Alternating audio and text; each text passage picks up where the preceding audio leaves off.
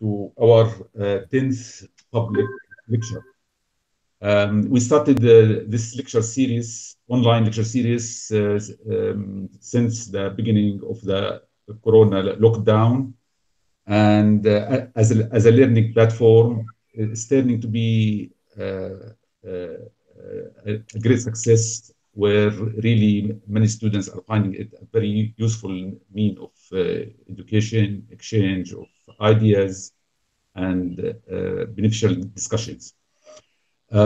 We started our lecture series with a colleague of ours in our school, Professor Kareem, who is a leading landscape architect in Jordan as well as in the region.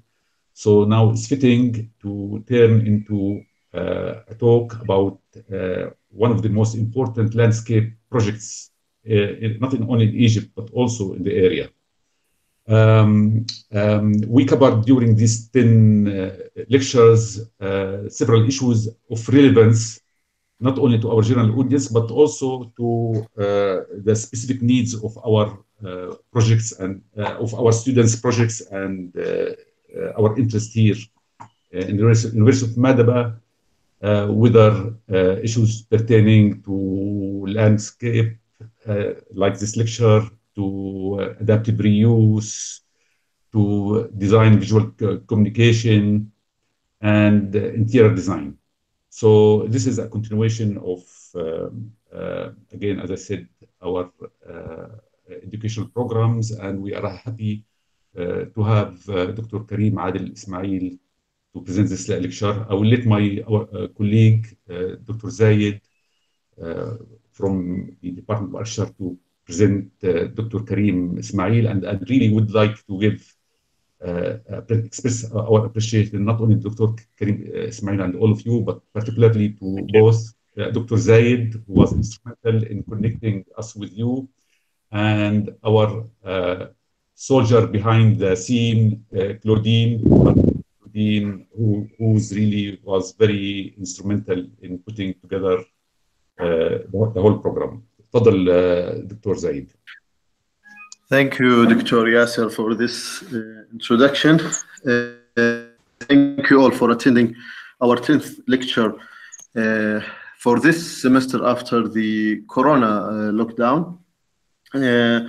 Today we have a special guest from a distinguished university, which is University of Auckland in New Zealand. I would like to thank him, especially because of the time difference. Now I think it's 9 p.m. in time. He did a great effort to be with us. Dr. Kareem Ismail, he is originally from Egypt, our dearest Egyptian Arab citizens. He holds a PhD from University of Auckland, and he did many research regarding the socio-ecological resilience of tourism destinations that was mostly in cases from Egypt. He holds also a master's degree and MSc in tourism planning, also from Malaysia, and his bachelor's degree was from Cairo University, urban and regional planning.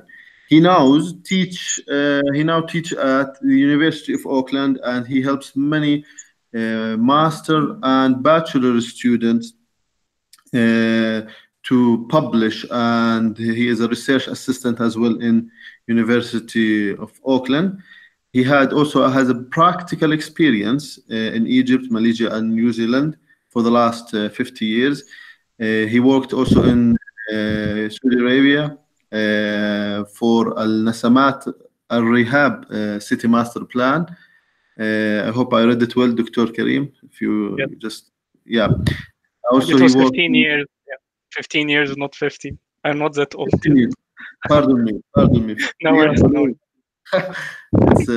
It's my own mistake. Thank you.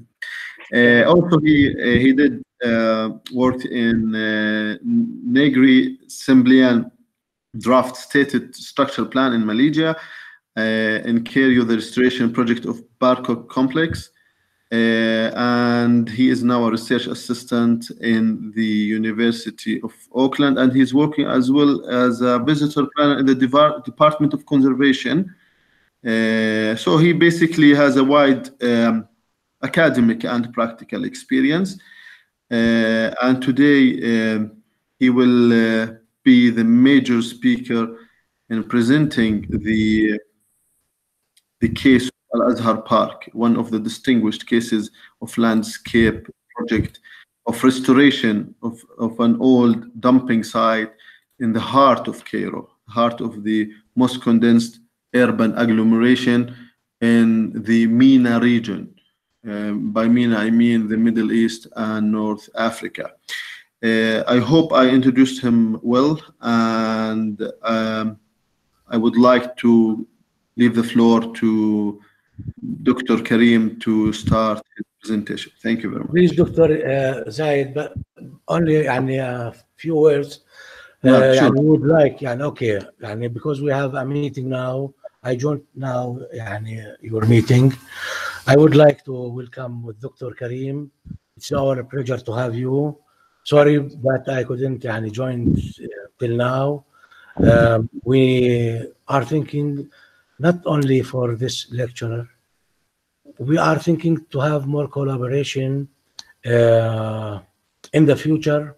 I don't know if we can make anything in the future, but maybe Dr. Zaid can continue this collaboration, and it will be our pleasure to have you in the Faculty of Architecture and Design at the American University of Madaba. So welcome, and sorry again that I was late. Thank you. Thanks, Dr. That was the dean, Dr. Kareem. That was the dean of our school, Professor Naif Haddad. Thanks, Professor Naif, and thanks, Professor Kamil. Thanks, Dr. Sakr, and thanks, Dr. Zaid and Claudine, of course, for inviting me today. And thanks for all the audience for having the time during those difficult times to hopefully hear an interesting lecture about, as Dr. Zaid have described it, and Dr. Sakr, one of the very successful, if I would say, sustainability projects in the heart of Cairo. Without further ado, again, I would like to thank you so much for attending this, and hopefully the next maybe around half an hour will be beneficial and will not be boring, but full of knowledge, and hopefully followed by our opposed discussion. As Dr. Zaid have said, being an Egyptian citizen, which I'm really proud of, and in the same time having experiences in both Malaysia and New Zealand, allowed me a rare opportunity to see lots of landscape architect projects and to visit lots of cities. And one of the dearest projects was Al-AZHAR Park, which I have done this humble paper trying to analyze its factor of success, and hopefully we'll sharing it with you right now. In terms of the aim, as you know, as urban designers, urban planners, landscape architects, the approach of traditional landscape was increasing the green areas in cities from 50s, and that approach have been connected to social movements like the green movements in 60s and 70s. However, by time and due to especially I'm talking about the developing countries, due to economic conditions and socio-political as well decisions, lots of our projects have been focused on beautification projects, especially related to residential areas and sometimes, and especially higher socio-economic areas, rather than being a full sustainability project. And that is, I think, the uniqueness about Al-AZHAR Park project, that it is not only a unique landscape architect project, but it is a full tool for sustainability. For those who haven't been to Cairo yet, which I totally advise you to go, it's a beautiful city, although very crowded. 1,050 years old by now, one of the great cities of Middle East region, and of course the most populated city in the Arab world, with around 20 million inhabitants, and around 5 million come daily commuting from the suburbia to work in Cairo. So advice, Cairo is best at night, where you could see a full beauty of it. Of course, with this very high population density comes consequences which of very high air pollution, one of the highest worldwide, unfortunately. Maybe not like some places like Delhi or Beijing, but really, especially in springtime, it is very, very high air pollution. And unfortunately, because of the factors, especially economic factors, and lack of decision making related to increasing green areas in Egypt, and instead increasing industrial activities or commercial activities, or more residential activities, we have one of the lowest rates of available green space per inhabitant, which is almost 1 feet per person, almost 30 centimeters. And that is even, I think, less now with the increase in population. Due to that, for the last almost 70 years, maybe since the end of the royal family, I would say, which was a different governmental structure or political system, we had huge problems in terms of parks around Cairo, which is very, very limited and mainly related to the time of the royal family. So pre-1952, except maybe 2 or 3 new parks after. We have lack of innovative management, unfortunately not up to standard facilities, no maintenance mainly, and monitoring because of lack of funding. And especially as a developing country, we unfortunately suffer heaps, as everyone, from lack of funds. And in the same time, unfortunately, there wasn't a full engagement and participation and connection with local community and local culture.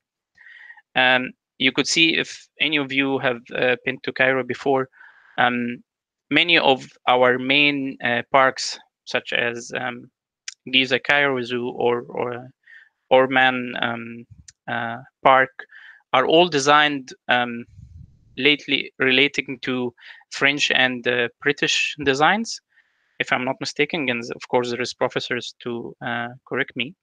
But in the same time, it was not related to our Islamic culture or any of the features related even to old Egyptian culture, like the Pharaonic culture. Plus, because of the socio-political condition, unfortunately, we didn't have lots of communication with the community, as in many times planners working in municipalities. And because of that, we have that huge environmental problem. But in 1992, Prince Kareem Aga Khan, the inheritant and the last leader of the Aga Khan Foundation, which is very famous foundation with one of the most prestigious architecture prizes, have been in Egypt, and he have very close connection to Egypt since his late father is buried in Aswan, south of Egypt. And during one of the meetings in early 90s, he have seen that huge piece of land, almost 80 faddans. One faddan is equal to 4,200 square meters, in the heart of Cairo, of Islamic Cairo. And that was a huge, as you could see in the photos, that was a huge dump, actually a historical dump of rubbish. It is almost 500-year-old rubbish place because it was just outside the old city and nearby the historical graveyard or the Mamluki graveyard. So that place was more or less considered to be the dump area of old Islamic Cairo. And we are talking about 500 years of dumping rubbish in that place which is almost 40-meter depths of rubbish, which have taken, if I'm not mistaken, around 80,000 trucks for almost 4 years to clear the place. After clearing it, there was a number of huge discoveries, and just before I forget, Prince Aga Khan was Kareem Aga Khan thought that I will fund, because of my love to Egypt, I will fund the project so that we could create a green lung in the heart of Islamic Cairo instead of that dump site. And because of that funding and political will, the place have been turned over in 4 years with all those contractors to be fully cleared, and where the concept have been beginning with professors such as Dr. Ibrahim Abdel-Halim and Professor Mahristino, and I think Professor Laila Masri have also contributed in designing that place. All of them are one of our most prestigious professors of landscape architect and urban design in Cairo University and practice. And the site have been turned to be ready for the construction of the park and construction as well of the 3 main big water reservoirs, so that it could be a double use facility for storage of water, but in the same time it could be helping the circulation of the whole irrigation system in the whole park. And one of the huge and amazing discovery after taking all of those dump was the Ayyubid Wall, which is 1.5 kilometer of the old Islamic Cairo wall have been discovered after taking all of that rubbish.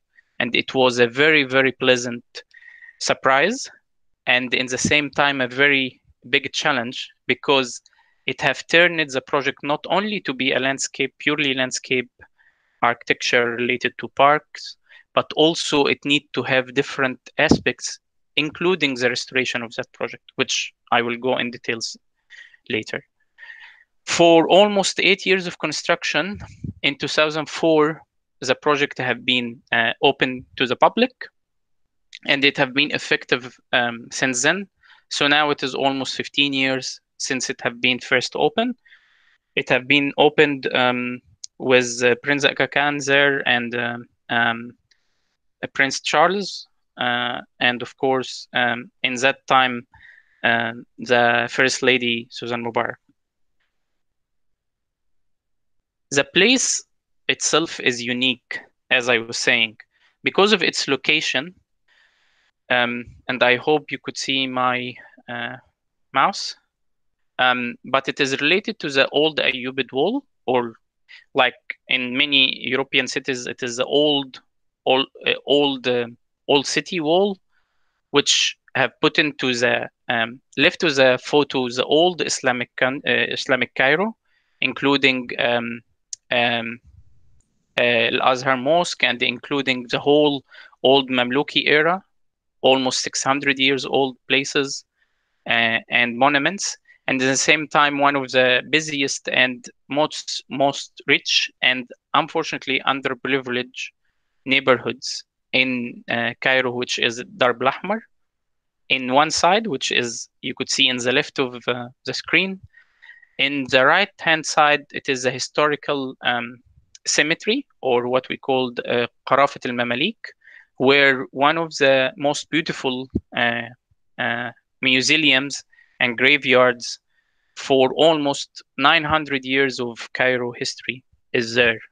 But mainly because of that, the old dump site was in that location. But of course, after construction of that main road, Salah Salim Street, which is one of the main routes in Cairo, it have changed the landscape, and because of the Aga Khan Foundation, the park have become a reality.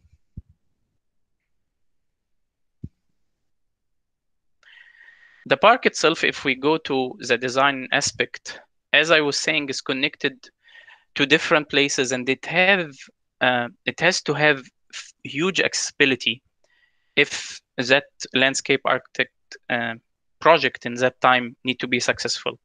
It's connected to Salah Salem Street, one of the main routes connecting north and south of Cairo metropolitan. It needs to be connected to different bab. Bab mean door in Arabic for our non-Arabic speaking guests, which is one of the doors related to the old Islamic Cairo. There was a Shoglan school, which was an old school since the early 20th century. So across the whole park, there was 3 main old doors to Islamic Cairo related to the wall, which increased significantly the whole significance of Al-Azhar Park and how it will be related as well to the neighborhood around. In terms of the master plan, and I will go detail by detail later in terms of specific features, the huge advantage of the place, because of the water reservoir, which solve a huge problem in terms of irrigation and allowed lots of vegetation to be happening, especially native vegetation and lots of palm trees in the surrounding of the park, so that it could be relating as a wind wall whenever is needed. There was that combination between creating a park which is not only a beautiful green landscape area, but also it could be accessible to middle class and even lower socioeconomic class in Egypt. And in the same time, having different activities and facilities which will allow businesses to be held inside the park, putting into consideration restaurants, cafes, and in the same time, viewpoints and areas, which also will increase the connection between the visitors and the vistas, which you will see very shortly, connected to the historical wall of Cairo, and in the same time, which give the visitor a full panoramic view of Islamic Cairo, which is a very rare and extremely beautiful scene. As you could see in terms of the activities, it was connected to be, as I was saying, between the commercial side of having high-end restaurants, but in the same time having water features, which is prominent, as of course our professors knows, in the Islamic architecture, related to a bit inspired by the Andalusian architecture, and in the same time creating main look points so that the visitors could, sorry, I'm hearing some noise, the visitor could see, as I was saying, the whole panoramic view of Islamic Cairo, and putting into consideration as well areas for community. Hello? Yep.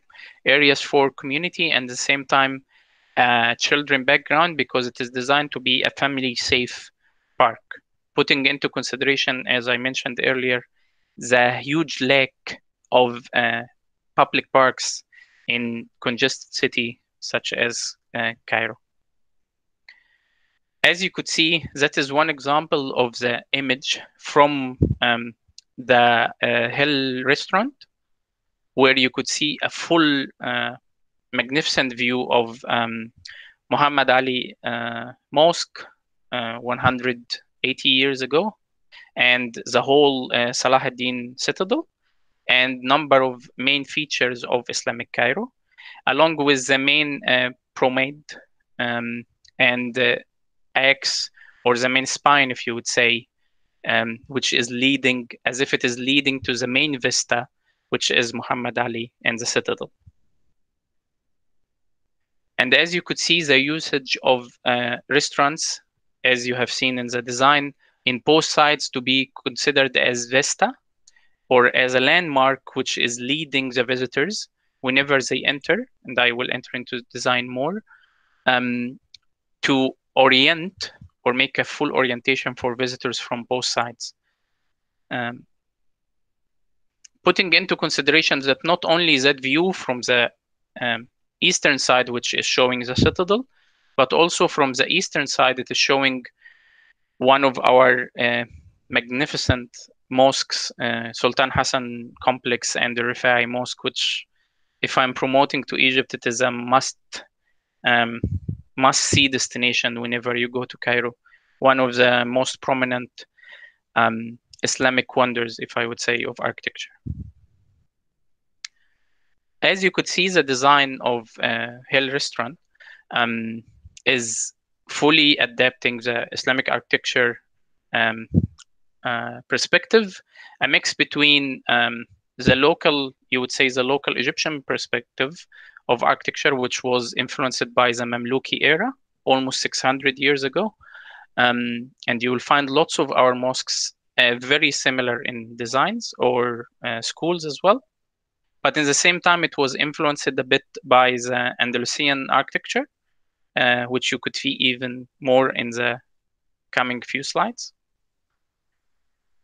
As I would say, the design, if any of you have been to Alhambra in Granada, in southern Spain, there is many features which is very similar, especially the usage of water in gardens, which is more or less Islamic architecture feature, but it is a speciality of the Andalusian architecture, if I would say, and which was influencing the designers. And you could see more and more with those features that even within it is mixing and relying heavily on small features, or sorry, many various features of modern Islamic architecture and usage of wood and what we call Arabesque art, which is local Egyptian art, and I'm sure it is in different other Arab states. In terms of the landscape features, if we go more and more in details, you could see that most of those vegetation, if you go to Egyptian countryside, are very similar to some, not all, of course, of vegetation happening in other places in Egypt, so that we are using native plants. In the same time, you could see in the photo in the left-hand side, that is the main viewpoint, which is allowing that panoramic view of the whole of Islamic Cairo. And it is accessible through, I think, almost around 200-meter slope from the park level all the way up to the viewpoint. One of the main features as well of the restaurants and, of course, of the lighting system, that it have allowed Al-Azhar Park to be almost day and night park, which is used by middle-class Egyptians for their recreation activity, which is very rare in many of, unfortunately, our parks, because most of our parks close by nighttime, mainly because of lighting and safety aspects. Al-Azhar Park was an exception, and still an exception, which have created that public space, which is defying the whole theory that our engaging space is only malls and shopping malls, but we could actually be enjoying ourselves outside in open area. Of course, in countries like Egypt and developing countries, there is no space. So in the whole weight of the world, if I would say, the Al-Azhar Park is considered a green lung for many Egyptians. And as you could see, the lighting system, even the most small features of lighting system, is all related to Islamic architecture features and related to the whole features which you could find very, very frequent in our mosques, especially the Mamluki mosques. However, as I have mentioned, the project is beyond being such a park, but also it is related to a whole redevelopment of the neighboring community, which is Darb al-Ahmar. As I was mentioning earlier, it is one of the most underprivileged neighborhoods. Through that and through a whole connected and integrated project, the construction of the theme park and the project team thought that it will not be a successful mission unless it is related to upgrading of the surrounding community, especially the most immediate community of Darb Rahmar neighborhood, where they tried, and you could see in the next few slides, renovation of the resident houses and using the local capacity and skills of local community to work actually in the park and work even in the construction of the park. And in the same time, the third project, so it is 3-in-1 if you would say, was the restoration of the old Ayyubid Cairo wall, which was discovered after taking the rubbish, and in the same time restoration of nearby mosque complex. All of that, of course, was because of the political will and as well because of the funding of the Aga Khan Trust. If we go more into the design aspect, you could see more here clearly the Blue Mosque and Khair Beir Mosque on the far left side of the screen, where one of our most beautiful mosques, almost between 600 and 700 years old, Darb Rahmar neighborhood, and you could see even the urban fabric, very old urban fabric as you could imagine, but unfortunately deteriorated buildings. In the same time, you could see the in the north of the drawing, you could see the whole Ayyubid wall, AL-AZHAR hospital, and in the right-hand side there is a car parking because the park is situated in nearby a highway, so it needs a specific transportation solution to allow traffic, especially car users, to enter into the park. So it have one entrance from the eastern side, and the main entrance is from Salah Salem Street, which was a bit of controversy, created a bit of controversy in terms of the safety and how visitors will be entering, especially if they are coming as pedestrians. So it created a bit of tension in sometimes. But as you could see in the left side as well, number 4 is a restaurant, lake restaurant related to the lake, which you could have seen in earlier slides.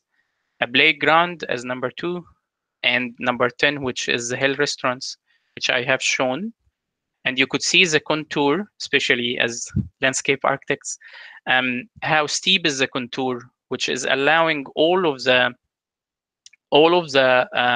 hill restaurant and the main pathway, or the main the main pathway, and at the same time the other restaurants and the playgrounds to be having that privilege of a whole panoramic view, and in the same time connection to all of the different surrounding environment. More in terms of the values, you could see that there was, and that is from Nasser, who have done a very comprehensive paper in 2010 about the landscape architect and how it is affecting urban parks. It's a case study of AL-AZHAR Park. In his study, he have focused on the social interaction areas and the benefit and how it is affecting the local community and how it's creating also, you would say, social image or areas for interaction, which is one of the main factors for any park, I would say. But also the whole idea of connection, and from the same paper, connection and direction of the sites. As you could see, the place has that unique experience where you feel that you are, although you are in a green area, but you are embedded in the heart of Islamic Cairo history. 1,000 years of history through places and places, and in some of those viewpoints you have some information about what you are seeing. And in the same time, as you could see, the connections between the different viewpoints and the landmarks, as I have mentioned earlier, and how it is very, very affected by Islamic architecture. Some of our mosques are having the same sites and lines of movement, especially Sultan Hassan Mosque. In terms of the restoration, one of those aspects, that was the Ayyubid wall when the authorities were trying to take the rubbish out, and it have been transferred to that beautiful part. And it is in continuous restoration, unfortunately, because of underground water, which affect its bases, and at the same time pollution and lots of factors. So I would say it is a continuous restoration project. Khair Peak complex, which was in the left side of the design slide earlier, you could see how its minaret, which was affected by an earthquake in 1992, have been fully restored, and Khair Peak complex became a fully functional again historical wonder of many wonders of Islamic Cairo. When we are looking at the social aspect, you could see that it deteriorated urban fabric, especially the whole, as I'm saying, socioeconomic class living in the Dar Rahman neighborhood are one of the lowest earners in Cairo.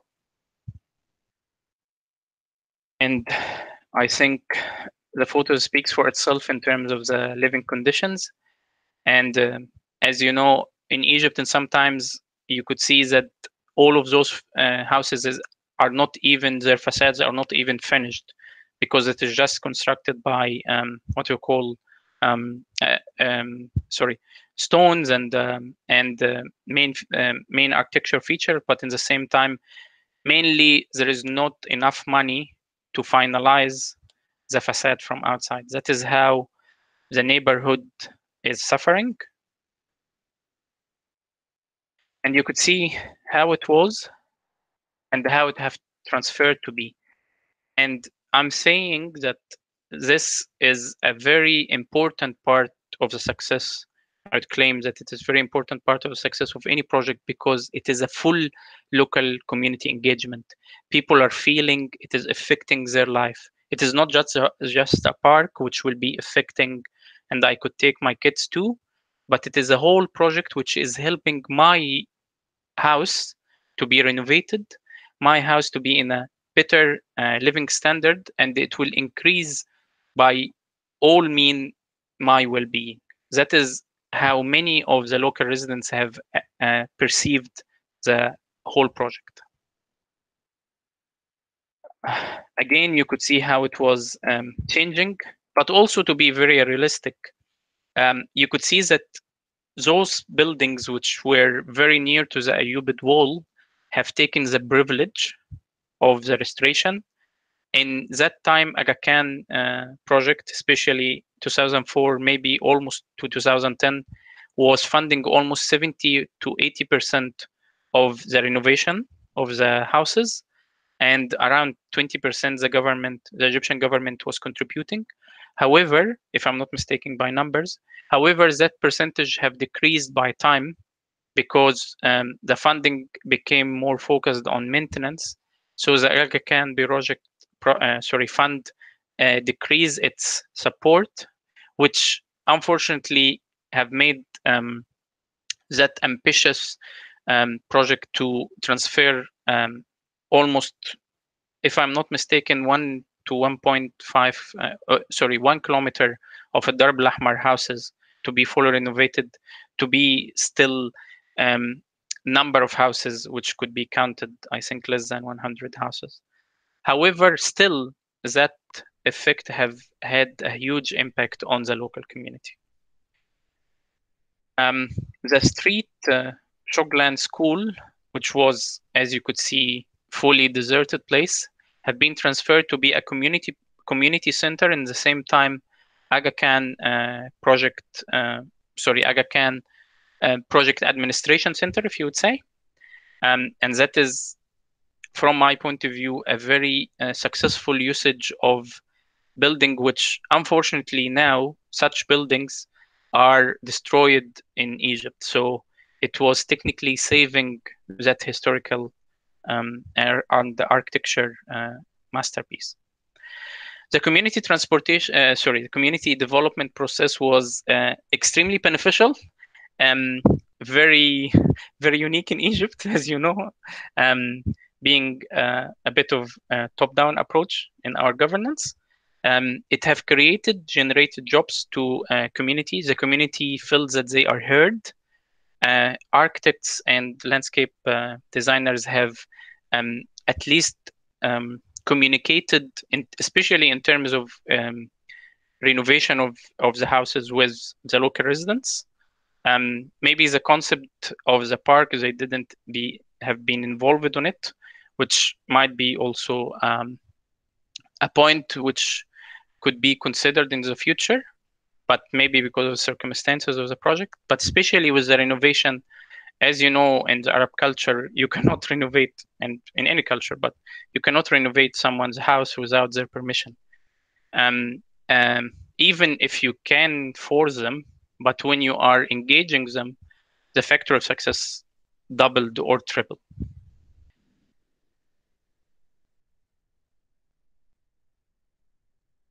Sorry. So part of that community engagement, they have created a community center where local residents could sell their goods, if you would say. They have created a kindergarten, a traditional arts development center, and a clinic. That is how the whole project transferred to be a whole, as I was mentioning, a sustainability project, helping the community, helping history or preserving history, and at the same time increasing the green space in Cairo. Some of the artifacts, which was furniture making, traditional tiles, the silver work and copper work, very famous in Egypt, and decorative ceiling, they have used the local resident skills to actually renovate their own houses and work within the park itself. And that have created sort of a small market for that underprivileged neighborhood. From my point of view, one of any project have to have, if it claimed to be sustainable, it need to be connected to social, economic, and environmental factors. In terms of the social sustainability factors, as I was mentioning, it have generated commercial activities to residents. It have created better standards of living, which have decreased actually the crime rates in that neighborhood significantly for at least number of years, but because political situation in Egypt and lots of economic crises that might have changed it nowadays. Green spaces, green recreation space, which attract businesses, of course. Tourism have been actually AL-AZHAR Park became actually a tourist destination after a while, and it have created almost 3,000 visitors daily and around 14,000 visitors, especially during Ramadan months.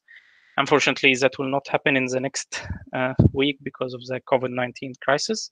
And those numbers are just estimate. It have increased rapidly.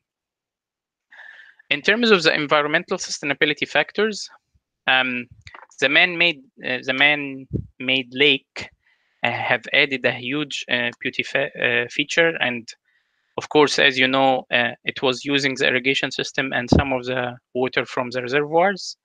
There was no loss of water resources, especially as you know, Egypt have huge water problems.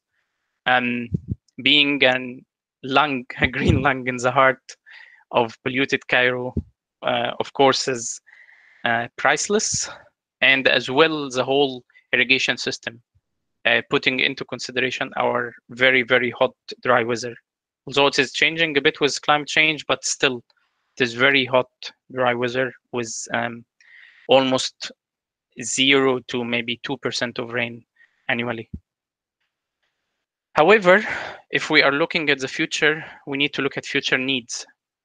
And that future need, I have looked at Al-Azhar Park and just many times.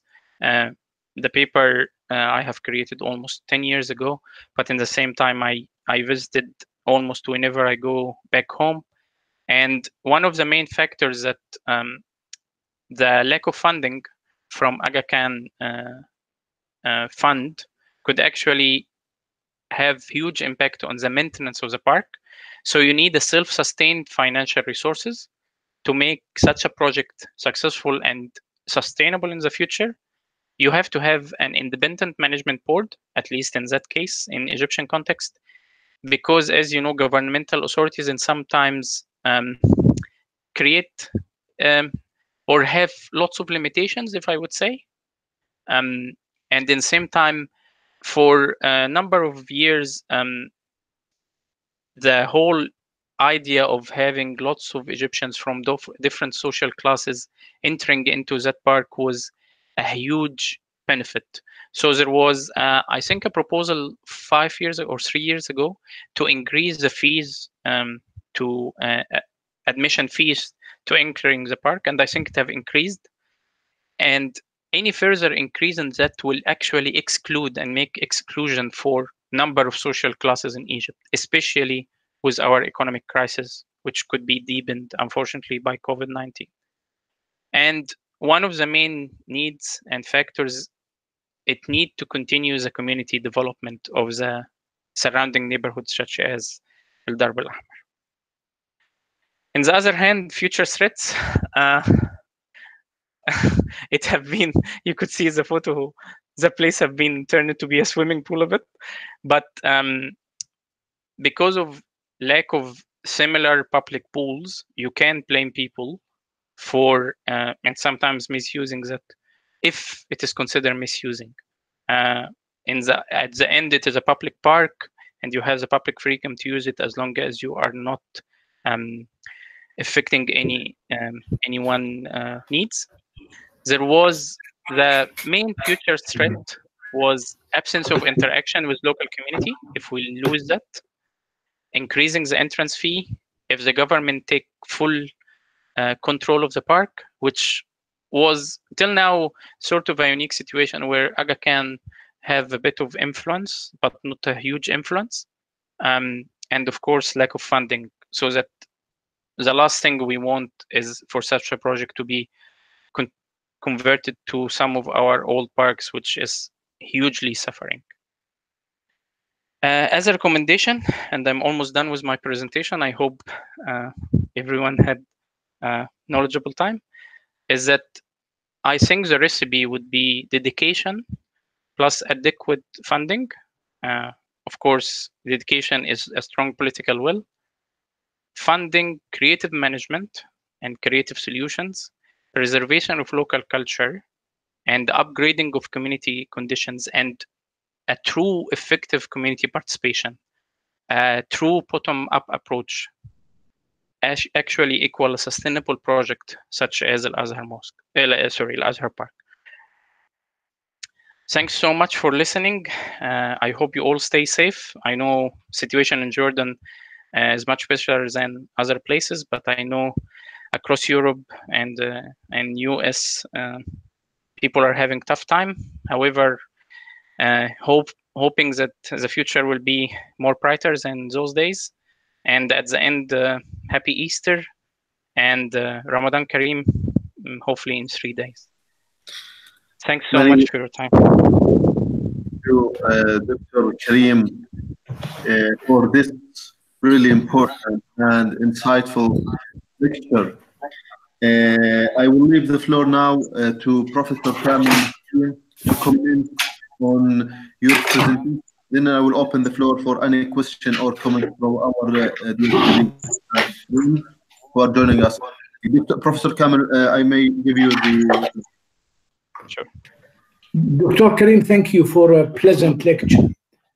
Thanks. Al-Azhar Park is one of the leading parks in the Mediterranean, and it's an example of reconstruction of a place where it's a dump ground for years and years of dumping grounds in Egypt. But to clear a few things, this project started with the concept where Aga Khan called Sasaki Associates and called Abdul Halim Ibrahim and Ali Jabbar. The Aga Khan commissioned, Abdul Halim Ibrahim and Ali Jabbar at the beginning to come up with the historic studies of developing that park. But due to the value that Abdul Halim Ibrahim, because he takes Abdul Wahid al-Wakil, I am sorry, and Ali Jabbar, but because he takes a lot of effort, the Aga Khan went back after the studies and commissioned work with other people, and that's why they went with Suhair Farid and Ramid Dahan to develop the architecture. And then Maharistino, which is SITE. And SITE is one of a prominent landscape design firm in the Middle East. SITE engineering firm. Layla Al-Masri and Maharistino. Lelia is the wife of Maharistino. And Maharistino is one of the few considered best landscape architects in the region too, and in MENA. And about 3 months ago, he was awarded Life Achievement Award in Dubai. I was there. We got the same award. But the issue with this Al-Azhar Park is not the commitment of what the Aga Khan did, but actually the intelligence of the team that worked. There was about 9 professors and specialists in botany and architects and designers and irrigation designers. They have developed a beautiful scheme. But the concept behind the park is revitalization of this old part of Cairo because it looks over the cemetery, the old cemetery, and the Mamluk Park. But the best thing, I've been into the park several times because in 2007 to 2011, I was going on and off to Cairo because I designed the Rihana complex next 6th of October, a housing complex. But the nice thing is the concept behind it, where you should, from that restaurant, have the spine to look out of an expansive view to see قلعة محمد علي والجامع اللي موجود هناك. And the other expansive from that major axis is the axis, which is the entrance axis that leads to the old Mamluk design. But this project, the golden part of this project, I hope you agree, it's the impact that park left on the restoration and revitalization of the urban old part of next to the walls. That's where historic preservation, this is a masterpiece. The other part is that in Cairo, though it is even per square foot or whatever it is, the landscape, but still the masterpiece of this place is not the hard landscape, it's the soft landscape, because it's a botanical garden, which means under every tree and shrub and plant there is a scientific name. This is a beautiful place to be, and I think it's open to public. The Egyptians don't pay anything. We paid maybe 1 janneh wahid or something, I'm not sure, but I think it's a good place and it revives the whole urban pocket of that place. You should be commended in your work, and I think you've done a good job. Thank you because we, and I speak about architects and designers and planners, we have little respect for the concept of landscape architecture in our designs. We tend to design structures and hand places and plazas and piazzas, and we forget the value of a landscape design. That's why this park, and there's another park, it's not similar to that, but it's called the Shahid Park in Kuwait. It's designed by Spanish architects. Unfortunately, most of the places we have designed, as you said, comes out either from French or from European influence. Lately, it's American, British, or Malaysian, Far East Asia designing urban places or waterfronts with minimal intervention of leading, and this brings me to a small, nice job which was done by Abdul Halim Ibrahim, a park he did for the kids' playgrounds in Egypt few years ago. They were instrumental.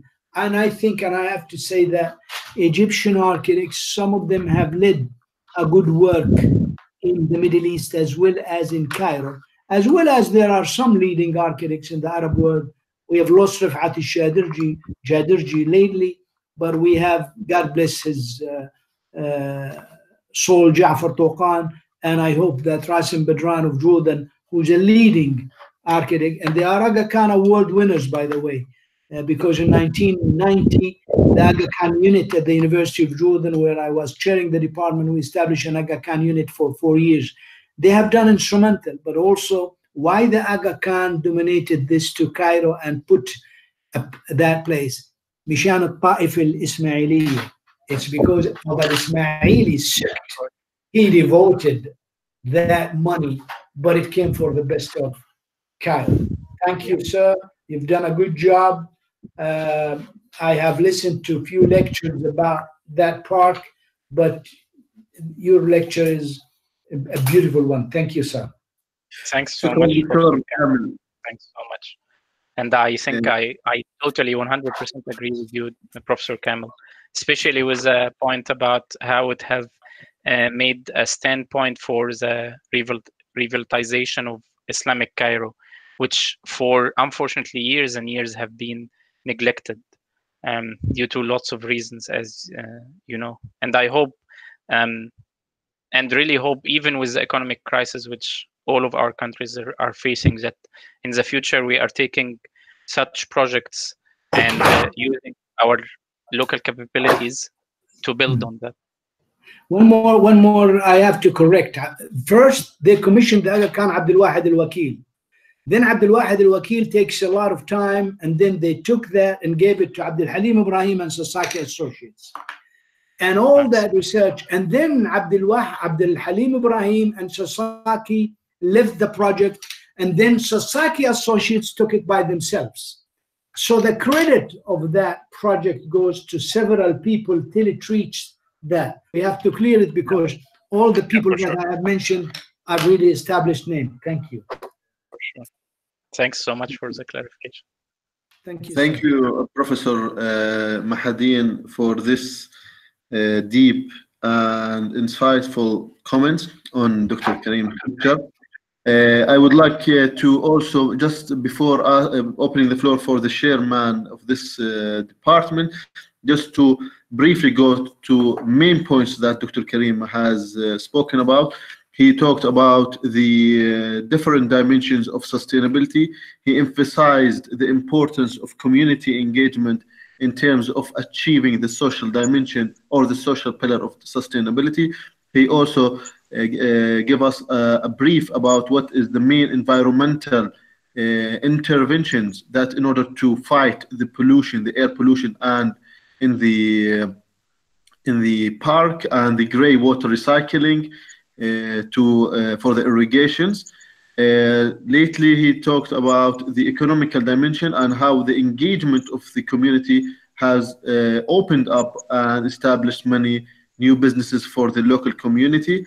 That's the general outline of and what makes the AL-AZHAR Park as a sustainable project, successful sustainable project. I will just open now the floor for the chairman. If Dr. Yasser, if you have any comment, please could you just come forward? Okay, thank you, our esteemed lecturer, Dr. Kareem. I really don't have anything to add other than what has been shared, especially by my colleague, Professor Kamel. This was really a very insightful lecture about a very important project, and you were really able to navigate us through its complexity. And this is what this project is special. It's a comprehensive project. You know, it's not only about design, it's about urban design, it's about landscape design, and once and foremost, it's about community development. So you managed to put all of these things together in such a presentation. I think that was really speaks for you, as a researcher. Thank you. Thank you very much. And on a personal note, this is also a place that is dear to me because this is the land of my uncles. So you are really reconnecting me with a place where my mother lived and where her ancestors are buried. They are buried there, around that area. I really would like our students and our participants really to engage more and hear from them. And I'm sure they have a lot of questions and a lot of comments. I will leave Claudine in order to manage the questions. But there is a question from one of our audience, Mervat Haboush, asking about, is there any management plan regarding of the community engagement? How you can structure the community engagement process in public parks? Also, following that, we will have our distinguished and most known architect Ayman Zaitar. He would have also another question. I will open the floor after you answer the question regarding the structure of the community engagement plan. Thank you. Sure. Thanks so much, and thanks, Dr. Sakr, and you are more than welcome to go to your, of course, second home anytime, especially in Ramadan. It's beautiful there. In terms of answering this question, I would say public participation, especially community participation, was a tricky part in most of our projects. Whenever, in terms of planning in Egypt, as many other Arab countries, we have residents have that fear that whenever there is a new project, it will be actually affecting them negatively, and that create a psychological barrier, if you would say. I think the difference that, and as Professor Kamil have highlighted, is that the local team from local volunteers, I have seen some of them through the years, and also from brilliant, you would say, community facilitators and community leaders who have preached and created a bit of bridges between, or you would say, created trust between the project team, I'm talking about the whole project team, and local residents. A very successful example as well, I would refer to the whole restoration of the Masr al-Qadima, or the religion complex in Amr ibn al-As area. It have been, I'm sorry, I could send to Dr. Zayed the name of the brilliant architect, but she have done amazing, a very similar approach, and have dealt with a very unique area, such as the religion complex in the heart of Islamic Cairo, with the same concept: early engagement, creating connection to community leaders, gaining trust through, and sometimes years and years, taking every single individual case, and that we have seen her. She have presented in our faculty, and she was talking to resident by resident, and sometimes she was always almost living there in some of in that project. So it is a very, very similar situation to what have happened in AL-AZHAR Park, and I think engagement with especially our local communities, and especially in the lower socioeconomic classes, need lots and lots of time and lots of trust building, and that's how it will be effective. I hope I have answered the question. It's all about building the social capital and the cultural capital in any community. I repeat my comment, is all about building the social capital and the cultural capital as the main infrastructure of community engagement and community participation in urban planning or urban development project. I may give the floor now to architect Ayman Zaitar. Could you please Mr. Ayman start asking your question. السلام عليكم جميعا. وعليكم السلام. شكرا دكتور كريم على المحاضرة الممتازة حقيقة. أنا بعرفش في معنى ناس ما بيحكوا عربي، يعني بقدر أكمل بالعربي ولا بفضل بال Well, we can ask Claudine to translate if you could. لا I can. لا بقدر أحكي، بس فكرت إنه في معنى يعني مش non Arabic speaking. I think there is some people from from non-Arabic speaker. Okay. Thank you, Dr. Kareem, for the very precious talk. حقيقة and I like the mostly your feeling, this social responsibility spirit which you talk with in this project. My first little question is, يعني who was the master planner? يعني who sets the master plan أساسا? Is it Maher Stino? Is it before I go into my next question? I think Professor Kamel could answer that much better than me. Sazakian Abdul Halim Ibrahim and Sasaki Associates, they were the instrumentals of providing the master plan. Okay, thank you, Dr. Kamel.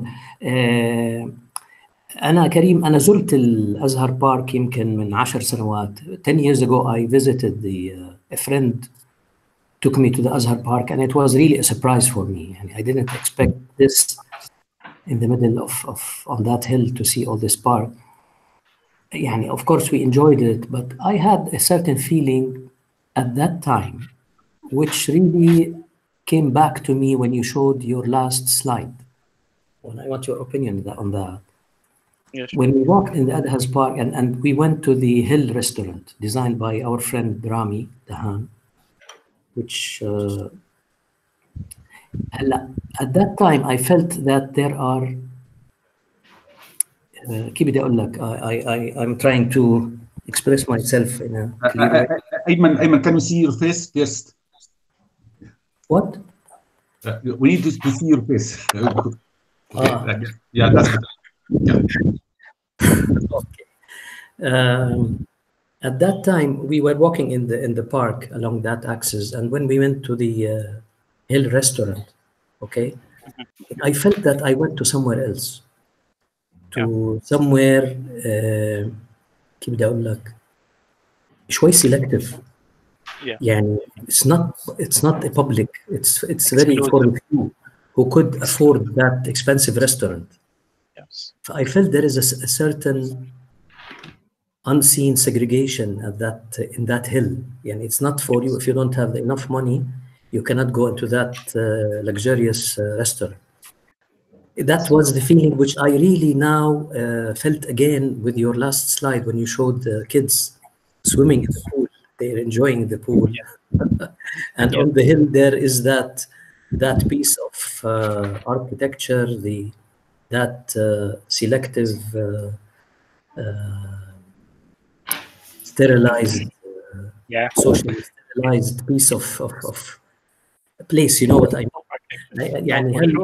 I wish, from the lessons learned, I feel there's the gap there. There was this place which is isolated from the normal public, العاديين, الناس العاديين يعني.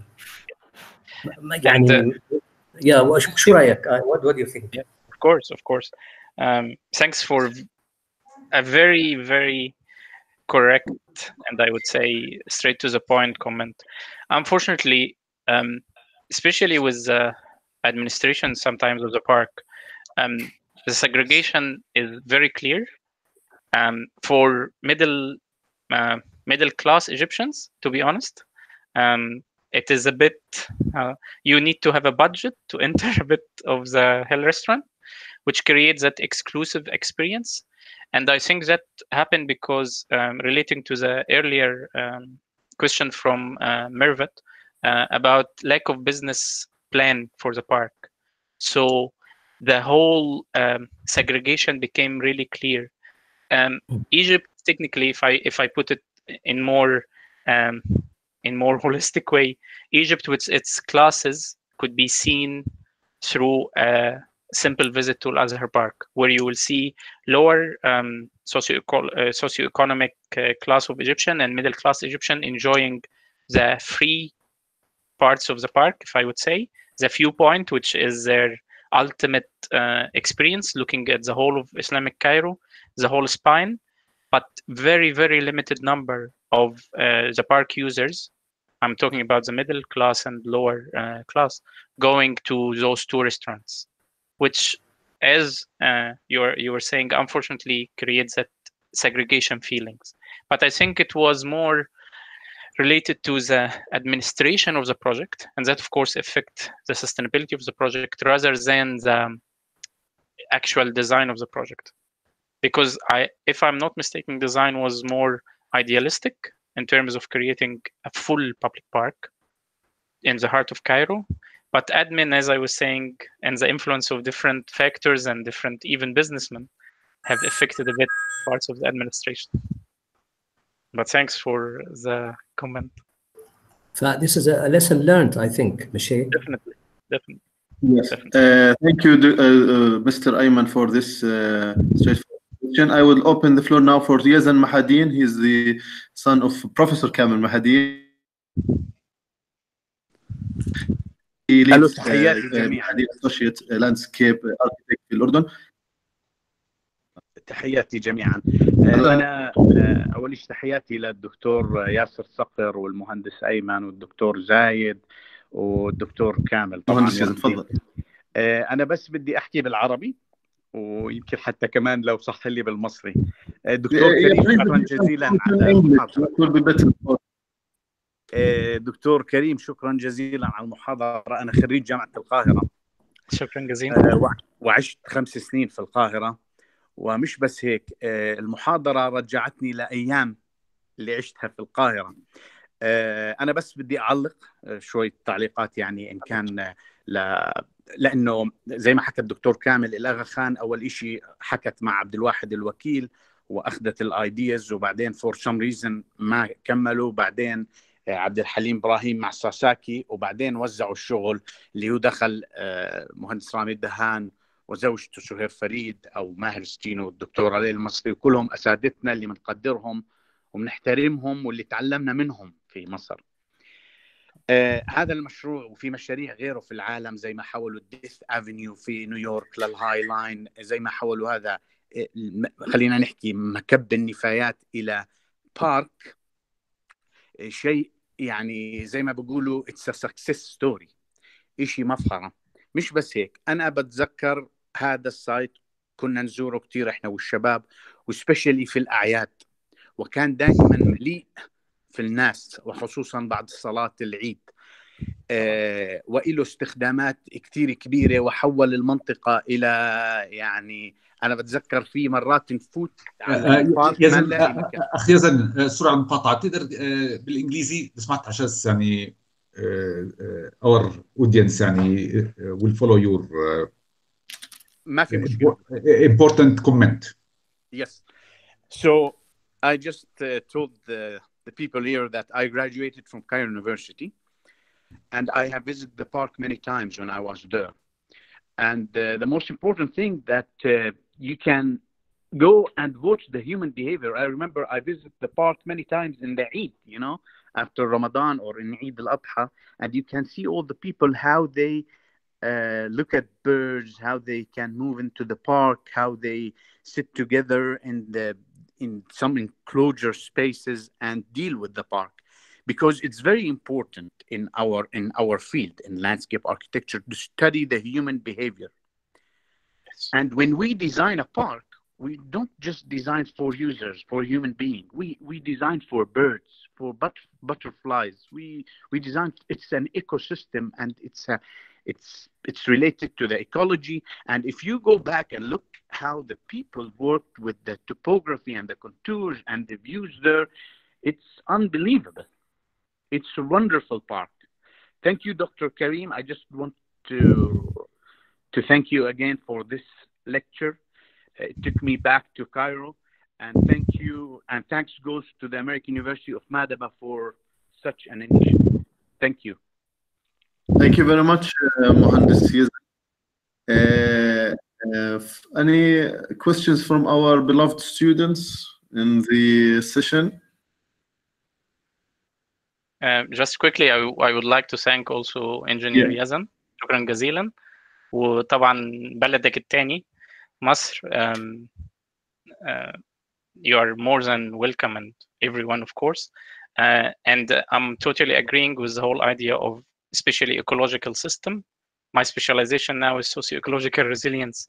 So I could relate on how it have really impacted the well-being. And you could see how people, especially those youngsters and from especially Darb al-Rahmar neighborhood, and how they could enjoy a huge and a magnificent piece of art, if you would say, nearby their doorsteps, which is a privilege which, as you know, with the social classes in Egypt is related only to few people.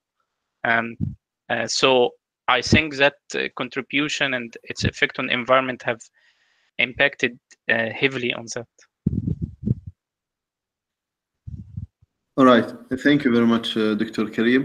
I'll just give the space now to any of our students if they have any questions. Any question from students? Our guest else? Or anybody would like to ask? Zaid, I want to go back on designing this park. When we designed park, the main reason of having those architects Rami Dahan وسمير ومجموعة اللي اشتغلوا فيه to have these two restaurants, and I've been to two restaurants. I really didn't like the upper one. I like the one on the lake down. But Mishan Akhi Ayman ul Ikhwan, there are 3-4 varieties of kiosks now, and free tenders are allowed in that park. لأنه هذا الكونسيرن كان اللي بده يروح على البارك بده يروح يتعشى في مطعم أو يتغدى في مطعم. But the main reason they did this to generate income for that park, by the way. مع العلم أنا ضد إنه يكون في that much restaurants in parks. Parks are parks. Parks are a place where you just eat light things or light شو بيسموها not even sandwiches or snacks.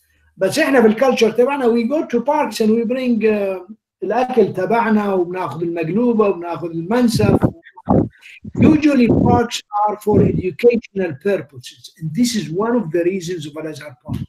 Al-AZHAR Park was an educational urban park for Egypt. People go and read and look and students work. But I agree. I think the idea of having these fancy restaurants are really not to the best use of parks. Even in Europe and in the States, you don't find this. You don't find fancy restaurants. You find fancy snacks. Al-Shahid Park, you have seen it in Kuwait, you don't have restaurants. You have a coffee, an espresso, a place where you could have qahwa or shai and things like that.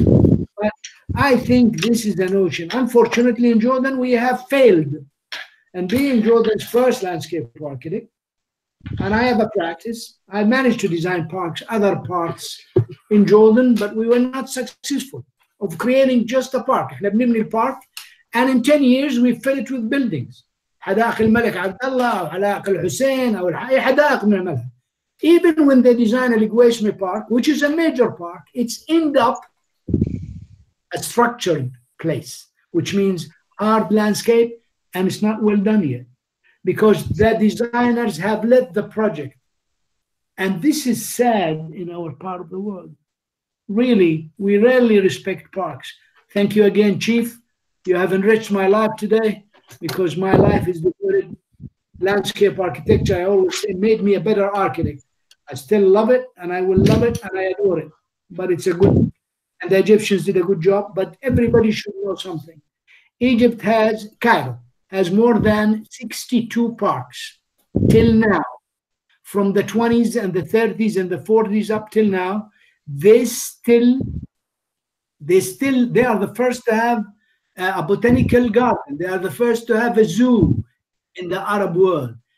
Unfortunately, they are below standards in preserving them, but up till now, I've been to some before last year and the year before, they're still functioning. People go there. Thank you, sir. Thanks so much, Professor. I have a comment. Actually, it's an invitation for a more specialized discussion on design, where I would like my friend Ayman Zuaitar and Professor Kamil to join in. My comment has to do with the way how the design of the park landscape, the planning aspect of it, dealt with history. You kept referencing the design to Islamic architecture. Okay, and you cited a few references from Islamic Cairo and from Islamic architecture in Spain as primary sources. Actually, I would say perhaps the architectural design of those, especially of those restaurants, had more to do with reinterpretation of Indonesian architecture more than the design,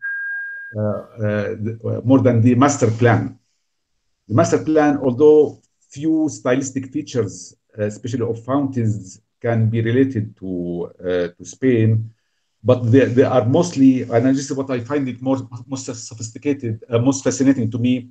They are reinterpreting references from wider geographic areas, especially the Mughal gardens in India, where the scale of landscaping was a scale of urban parks, as opposed, to small enclosed gardens as were in Spain or Andalusia. So this manipulation of vistas and the distribution and use of water features to frame monuments and establish really very well calibrated walkways along big distances was a feature of, or was a contribution by the imperial dynasties in East Asia, notably Iran and India. And this is what I think really most successful about this design, this park, is that the way how the planners and landscapers, they were really more creative than the architects who designed specific buildings, including my friend Rami Dahan, who was a little bit more historicist or revivalist, as opposed to the landscape architects who were more creative in reinterpreting history and really presenting it in a contemporary fashion that really that integrated and established a symbiosis between traditional references and contemporary practices, which was really successfully laid out. And I think this is, as Professor Kamil hinted, I think the credit should be given to a few people about this who were instrumental in putting together master plan, most notably my dear friend and companion, Professor Abdul Harim Ibrahim. May God, in these conditions, in these times, really help him deal with his medical conditions. So, and I put this remark, for discussion. Okay. I do agree, but there is a concept of this Islamic architecture I'd like to talk about. Islamic architecture is divided into 8 regions in the world. Though we share certain conceptual things, but the architectural vocabulary changes from one place to another place. What they have failed, though it's not a mishap, that in AL-AZHAR Park, they have not employed any of the Egyptian language of the historic layers of the history of Cairo and the history of Egypt, which is in the Arab world and the Islamic culture, showed out how they fought the Mughals and the Tatar, or how they fought from Cairo going to Egypt. I think we have failed in that concept. But despite all, it was the first architectural landscape design that came out to reality. But I know why it came out in that manner. Because Abdul Wahid, Al-Wakil, and Abdul Halim, if they have continued with the other guys, Rami and the others, it would have been a more successful designers. Secondly, about the history, Yasser, I think in the States and Europe, there are historic parks and there are urban pockets and neighborhoods. In some areas like this, I do agree that the history of the nation and the history of should be displaced and dispatched in such projects, because it revives the culture. And you see this in some parts of the Europe. Unfortunately, the trend moving into having modernized urban vocabulary, because landscape architects in general, they follow the trend of the architectural profession. That's, you can see it in the well-known architects of landscape architects in the 21st century. They are following the architectural trend of the movements. And you can see that in Martha Schwartz's work as a landscape architect. In the Highland Park, it's modern. They have, though it's an outstanding project, the Highland Park, which is a railroad, an old one, lifted. It's about 2 kilometers, and it revised, but they have not employed any of the historic fabrics. It came like a angular line over this strip and devoted to, it became a botanical exhibition area more than a park where it's related to the historic part of New York. But this is my feeling. When you're dealing with a historic place or an important park within the region, you should have employed that. That's why we're talking about Jordan. لا حدائق الملك عبد الله ولا حدائق الملك حسين ولا أي من حدائقنا ولا الحديقة بتاعت الهاشمية ولا even the park that I have designed in Erbil have followed that theme. We came up from certain concepts that demanded from the sites or other factors. On the contrary, I think we should go back and restate the historic part. But Al-AZHAR Park, the nice thing you should focus about, I don't know, there was some I will dispatch to some of the groups later, how many plants were planted and how many groups of plants. More than 800 or 1,500 plant species were planted of native Egypt and the upper portions of Egypt, which is Cairo and its surrounding. The poncianas, the ground covers. Also the credit of how dealing the contour lines and how they protected the contour lines by ground covers of the slopes overlooking the Mamluk wall. This is in a brief for Yasser debate, and I think it's an important debate because all what we see. I have to bring something. Hayy Safarat, Rasim Badran, when he did Hayy Safarat and they developed some work with some landscape architects, the concept was a lot of historic and cultural regionalism. Now we talk about regionalist landscapes. We're not only talking about historic, but you should have the impact of regionalist elements of landscape architecture. And this is important. That's why we have seen in the works of some of our architects, Ammar Khammash, Ayman Zaiter, Rasim Badran, they have this nostalgia, and that's a credit. It's a major credit for those guys. Taking back to the roots, to the reality, to the cultural identity, to the Arab identity, to the Islamic architectural identity, which is fading. It's fading all over the Arab world, especially in the modern parts, or what we call it in the Emirates, or if we call it, maybe Saudi Arabia to a certain degree, have successfully. And this brings me to an idea in Aqaba, or Sharm el-Sheikh, or Gardaqa. And some people criticize me of this, go with the flow. And they call this Fatimide architecture. Fatimide architecture. No, it's not. It's mimic of. It's not. It's mimic of. You don't take an arch or a dome and say this is Islamic architecture. It's the spirit of the space and the aroma that was created by these spaces. Thank you, guys. معنا المهندس ايمن عنده كومنت. احنا طبعا نعتذر منك دكتور كريم اذا طولنا عليك، لكن احنا لا مفيش كثير حاجه، لا اكيد. انا طيب مستمتع، انا المهندس مستمتع وبتعلم من الدسكشن. It's my pleasure. exactly. Thank you very much. مهندس ايمن تفضل اذا في عندك كومنت. مهندس ايمن زعيتر.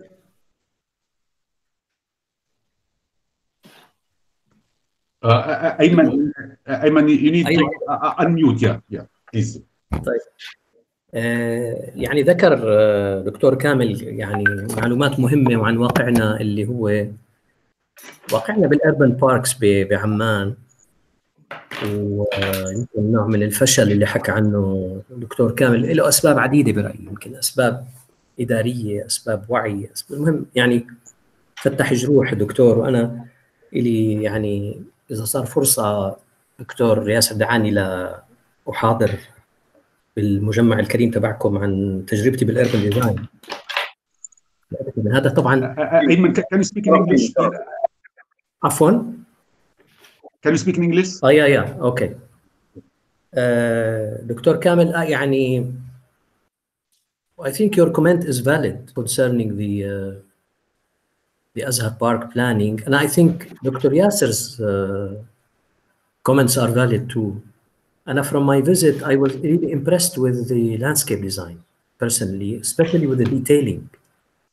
Yani the sensitivity with the material, the tiling, the proportions. If you go at this micro scale, it is really good. I think this is the best part, to me at least, in the park. The way the details were done, the materials, the patterns on the left key. Concerning the reference to Islamic gardens, يعني هي مش بس أندلسيا زي ما ذكروا. It was in Asia too, in Iran. And I have to comment on Dr. Kamel's comment that yes, we have to care for the regional, but this is an unprecedented experience. Yeah, it's a huge hill that you have to design. So you are dealing with a new, I think, a new situation. I don't know if I'm right or I'm wrong in Cairo. That is a unique situation where you have this huge space to deal with as a planning. So you have to come up with a solution to that. It reminds me of the Maidan in Isfahan, Maidan al-Shah, that huge space in the middle of the city, of the old city, which was, or at the periphery maybe, which was, this is an exception in Islamic planning, the Maidan, that huge space. And next to it, adjacent to it, are the gardens of the Shah, which were also based on long water channels. So it's, I think it's a complex situation. It's, I can't say that this is I think it's a good project. It has good parts in it. It's debatable. The idea of regional is debatable and sensitive, and it's related to many aspects. My little question to you, Kareem, is that the renovation, I think the best part of the project is the discovery of the Ayyubid wall and the renovation of the houses, the pool. Yeah. That was really good. Yani, I think يمكن البركة is there. But was that just a thin belt? Was that just a thin layer just to give a nice, or was it real? I mean, there is depth. No, I think. Right. I mean, to be honest, thanks for the comments and for I'm really learning from comments from Professor Cameron, from you, Dr. Yasser, and from your architect Ayman. In terms of answering your question, I think, unfortunately, parts of it, I mean, the whole changing and sometimes in funding, and especially that is related to a bit of the economic aspect of it. Darb al-Ahmar neighborhood, if I'm not mistaken, approximately had almost at least 150,000 residents. Part of huge Cairo, if I'm not mistaken by the numbers. And the whole idea of, I would say, the surroundings of the project to be as beautiful and as renovated as possible had an effect. If you go around almost 500 to 600 meters in the depths of Darb al-Ahmar, unfortunately, those renovated buildings are less and less. That is, I think, from my perspective, and I might be wrong, but I think it was mainly one economic problem in terms of the funding, but also an administration problem, because municipality and زي ما بنقول في مصر رئاسة الحي والمحافظة they all enter into that space because it is related to their authority, and the local government, unfortunately, in many cases, create more problems than solutions, if I would say. So that have affected a bit the full renovation of it, if I would say. But on the other hand, even with the little part which have been done, especially the community center, especially the economic influence in the neighborhood, that is in itself, as you were saying, an unprecedented experience. Plus, of course, the ecological part, which yourself and Professor Kamel have highlighted. Doctor, may I have a comment? أعلق زي إنه يمكن those innovations لازم كان يكونوا catalyst and to generate more renovations, صح؟ They are generating more. There are now 35 buildings by that wall is under development, and restoration is a fact of life in that park. And this is a credibility, because at the beginning I said the best thing of this park, because it's a huge, not only Adam ground of reviving a place and conserving the land, but it is the impact that it did on Cairo. People are restoring and renting the places, and the offices are getting higher. They're getting higher rents, you know, and this is nice. I think maybe Professor Kamel, I'm coming from a bit of an idealistic perspective, where as an Egyptian, I want actually most of the Darb al-Ahmar to be like those. But as you are saying, it is a catalyst. However, it needs also more support from a whole governmental perspective as well. It's true. But in the Arab world, this is our habit. But look, طائرة المعز لدين الله الفاطمي بنسميها. شوف شارع المعز لدين الله الفاطمي. I've been there 8 years ago. It has been renovated, and they've done a good job in the restoration of that part, because we have not a priority for historic preservation or plantation or the protection of our urban environment. We don't. It's not a priority. احنا اسهل نقطع عنا شجره من ما نزرع شجره. Any work. I was an official at one time. I planted 250 species in Aqaba, and there was the best example up till now, till Aqaba, which is شارع الحمامات التونسية. When 2012 I came, the water feature was down. That was designed by Sanabil. It was designed by Ayman Zaiter and Sanabil Razan Zaiter. It was a beautiful project up till now. It's the mostly heavily, and then they made Darb 1 and we finished Darb 2. But this is an urban areas when you need the best part of that place. It's not the historic part of it. No, it's the natural setup of this urban linear, about 900 meters in length. It's the space. It's the two-dimensional space that you feel the richness of the place. And I think we don't have respect for plants. We don't have respect for birds. We don't have respect for preserving our, look at our villages. Dur al-Khalil, wala Samar al-Karak, wala Samar. We are deserting. We did Dhana, we renovated Dhana in Jordan, but we have left it. But look at Aswan. Look what you have when you go through the boat in Aswan on both sides. The richness of the Nubian mosques. I'm doing some sketching of these Cairo mosques. It's unbelievable, the richness of knowing the scale and the effort of those people. I think reviving our history is important to respect the culture, and we take it for granted, unfortunately. Thank you. دكتور في مجال أعمل كومنت تسمحوا لي؟ تفضل. May I ask a question from let's say the construction management lens? Dr. Kareem, you have highlighted the importance of finance. As many times the Aga Khan has stopped or decreased the finance, has affected the continuity of the project. Nowadays, there is a very important term, and this question also I would like Dr. Kamel, as a former minister, and he knows more about the governmental procedure. There is a new trend that the government in the developing and the developed world relying more on the public-private partnership in order to provide infrastructure. We take the case of Queen Alia Airport, according to the BOOT public-private partnership scheme, Jarmiyah al-DC conveyance project, and we have now the Red Dead Sea. There's many projects that we can benefit from the private to finance our project.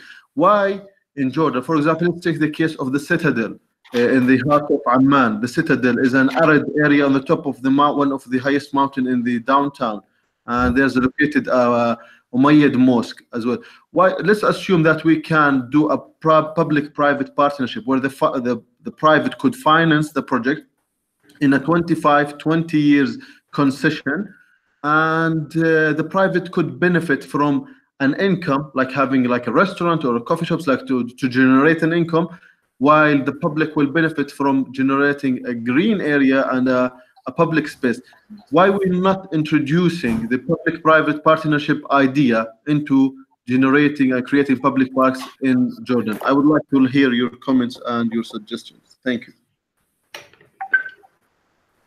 Is it for us or for the speaker? I would like to, for the speaker and for you, Dr. Kamel, about as a former minister, knowing the governmental procedure. Listen to me. The government's Fiwad, because most of the people in charge of our planning policies, they have no sense of planning policies, no sense of historic preservation. Maybe me, or Talib Rifai, or Husni Abu Ghaida, a few architects took these posts at one time. You don't find it. Look at Greater Amman municipality. Somebody dreams in the morning, comes up, and we're going to make a highway here. We have جزئية المعرفة وتخطيط مبتور. Look what Erdogan did when he was mayor of Istanbul. You know that all the parks in Istanbul were private parks, even the public. They transferred it as a concession and they gave it to the public. When Erdogan became the mayor of Istanbul, he took all the parks and made them public parks, and he brought it back to the municipality. Not only that, he kept 30% of Istanbul. Anybody who wants to build, from the old time, about 50 years ago, have a moratorium that it should be green pockets, and it's still up till now. But there is a guy whom I know, and he's a friend. His name is Kadir Tobbash. He was 8 years mayor of Istanbul. He just left 2 years ago. He's an architect, by the way. Kadir Tobbash made outstanding public parks from the airport all the way going to old Istanbul. Look at the historic parks he made and the plazas he created. Sir, you cannot have privatization when it comes to the public domain of having a park, because it's a fatal BOT. Then, as Ayman said, then you will have this segregation. You will have rich people going to the park and going to the restaurant. No admissions for parks. In the States, no admissions for parks. By the way, even the national park system, there is a minimal fee. If you go to a museum inside that or something, you can pay for that. But we have to be careful. Airplane pockets in Philadelphia or New York or in Paris or in Rome. There are 65 plazas and piazzas in Rome. Do you pay to admissions to that? Public parks cannot be privatized, sir. Thank you. Okay, your comment, Dr. Kareem, if you have any. Yeah, for sure. I really appreciate the learning which I'm getting from this lecture, because it gives me hope. Being in New Zealand and seeing part of that Western culture and having that exactly what Professor Kamel is saying. Here in New Zealand, tourism, for instance, is relying heavily on national parks, and we have a huge debate about that access to parks should be free and the whole idea of even generating funds and revenue to a department such as a department which I'm working at, Department of Conservation, is a huge debate, because the fundamental principle is public access to nature, public access to public spaces. So, to be honest, the problem with implementation, especially in the Arab world, that as Professor Kamel have said, and architect Ayman before, the segregation comes with the package, unfortunately.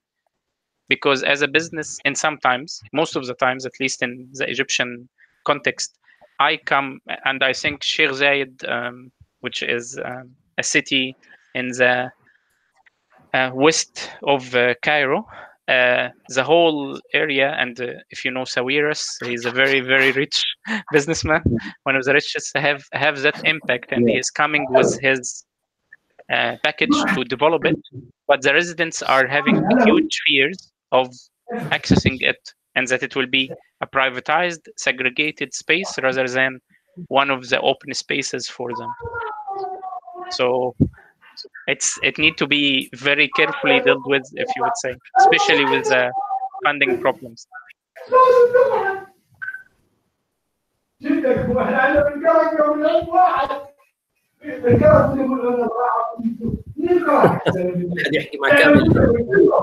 دكتور كان intervene to mute دكتور كامل في عنده جزء محادثة خاصة. Okay. Thank you.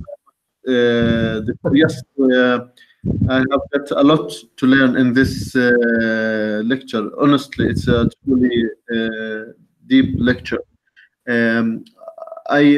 There's plenty to talk about. Honestly, we couldn't stop. It's really a pleasure to having you, Dr. Kareem. It's a pleasure to have Professor Kamel and Dr. and Mohandes Ayman AL-AZHAR. All their comments are really great, and unfortunately, it's the over of our lecture.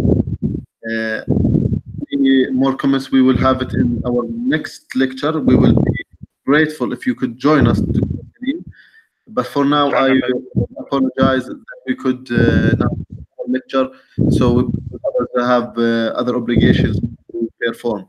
Thank you very much for the attendance, and hope to see you again in other lectures. Many thanks, Dr. Kareem, again. Thanks so much, Dr. Zayed. Thank you very much. Professor Kamel, of course.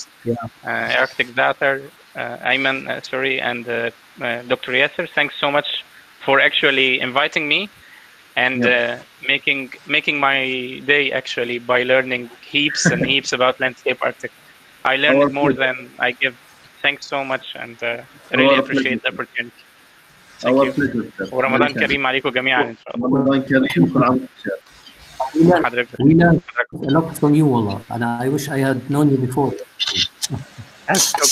شرفنا حضرتك. شكرا جزيلا. شكرا جزيلا. السلام عليكم. مع السلامة. مع السلامة. قبل ما نطلع بس حابة أشكر دكتور كريم وأحكي لكم عن المحاضرة تبعت next week يوم الخميس رح تكون مع المهندس سهل حياري. We're gonna have our public lecture next Thursday with architect Sahel Hiyari at 6:30 p.m. Thank you very much. And next week we'll have Ayman Zaiter. Yes. Next Tuesday we'll have architect Ayman Zaiter as well. شكرا، نشاطنا عظيم يعني من الكلية، وجهودكم مباركة جميعا، جهودكم مباركة جميعا. Okay, thank you. يعطيكم العافية جميعا. باي باي. Take care.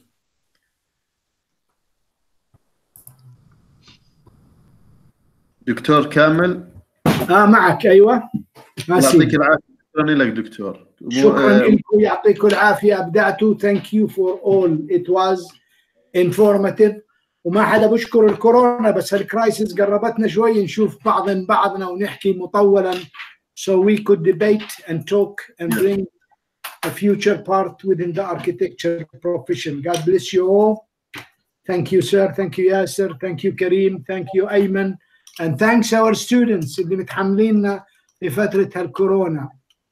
Thank you very much دكتور، يعطيك العافية، وشكرا على الكومنتس، يعني كثير تعلمنا من هاي المحاضرة وتعلمنا منك. دائما طبعا نتعلم احنا دكتور. حبيب سيدي حبيبنا. شكرا لك، يلا يعطيكم الف عافيه، بامان الله.